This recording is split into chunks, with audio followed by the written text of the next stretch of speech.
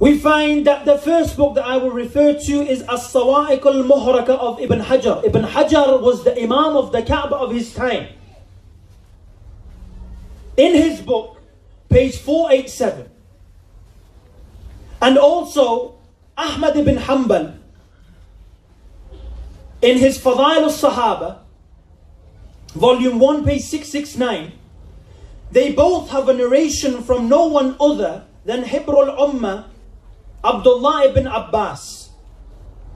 Ibn Abbas, when it comes to this verse that we are discussing by the name of the verse of Mawadda and love and affection, he asks the Holy Prophet.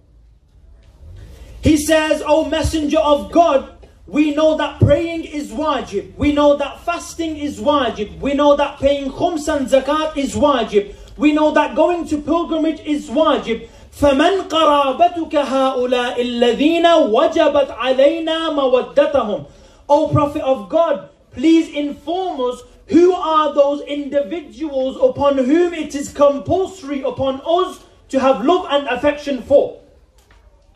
The Prophet himself says, هُمْ عَلِيٌّ وَفَاطِمَةُ وَالْحَسَنُ وَالْحُسَيْنُ.